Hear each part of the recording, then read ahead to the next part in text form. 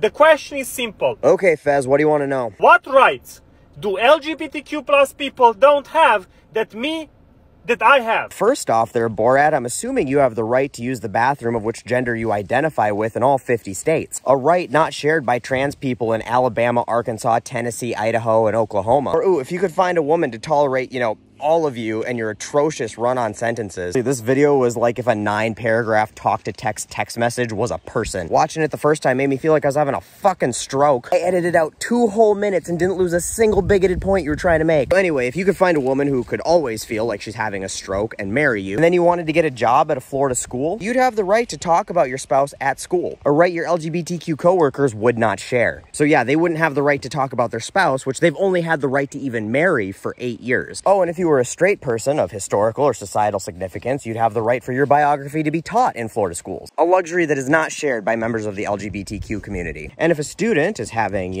relationship problems or home life problems, it's something that they could talk about with their teacher or guidance counselor. Unless, of course, you're an LGBTQ student, then you don't have that right.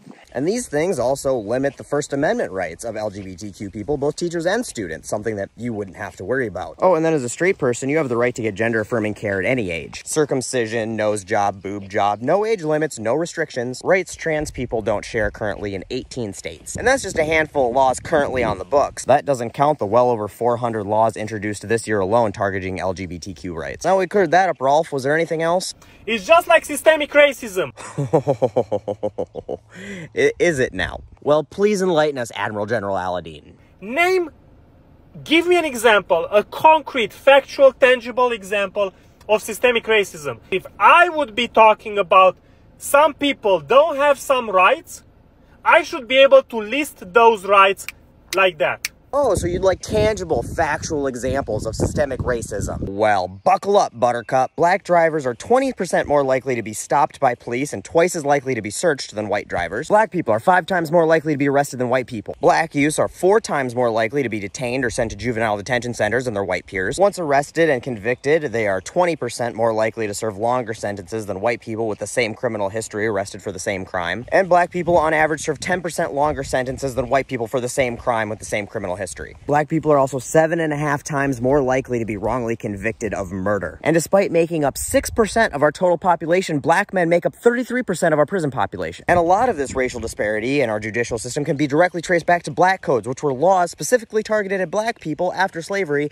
to get them arrested and convicted so they could be put back into slavery through the penal system. Oh, and they're arrested by cops, and our modern police force was derived from slave catchers. And I guess not much has changed because we have a for-profit prison system, the largest prison population in the entire world by a lot. And that prison population is made up primarily of minorities who are forced to do unpaid or slave wage labor. Or how about employment? Black people with white-sounding names are 50% more likely to receive callbacks from job applications. And college-educated black people have exponentially lower lifetime economic achievement and income over their college-educated white peers. And we're all familiar with the gender pay gap, where white women earn 80 cents on the dollar on average compared to white men doing the same job. On average, black men earn 71 cents on the dollar, black women earn 63 cents on the dollar, and Hispanic women earn 58 cents on the dollar. Oh, and then home ownership, which is the pillar of generational wealth, has long been denied to the black community. Redlining, formalized in the 1930s, literally denied mortgages to black people in certain areas for decades, which put them decades behind on building generational wealth for their children and grandchildren. Even to this day, black people are more likely to not receive a call back from real estate agents and are more likely to receive recommendations for subprime loans from banks even when they qualify for prime loans. This all translates to 30% lower ownership rates among black householders over their white counterparts. And then you're an immigrant. You talk about it a lot and put it in your handle in case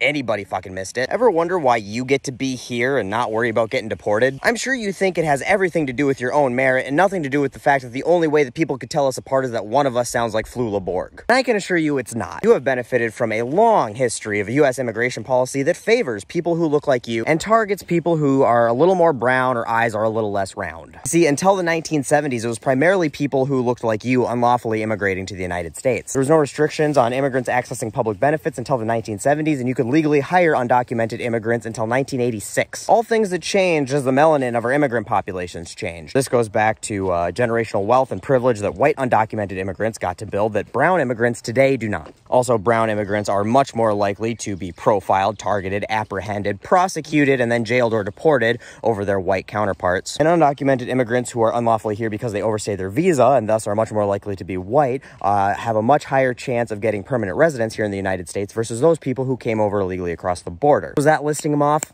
like that enough for you? Now look, we home grow enough of our own bigoted assholes, so we don't really need to be importing them. So do us all a favor and, you know, get a better take. Maybe just have a little bit more compassion and empathy for all the people who aren't afforded all the privileges that you get to enjoy.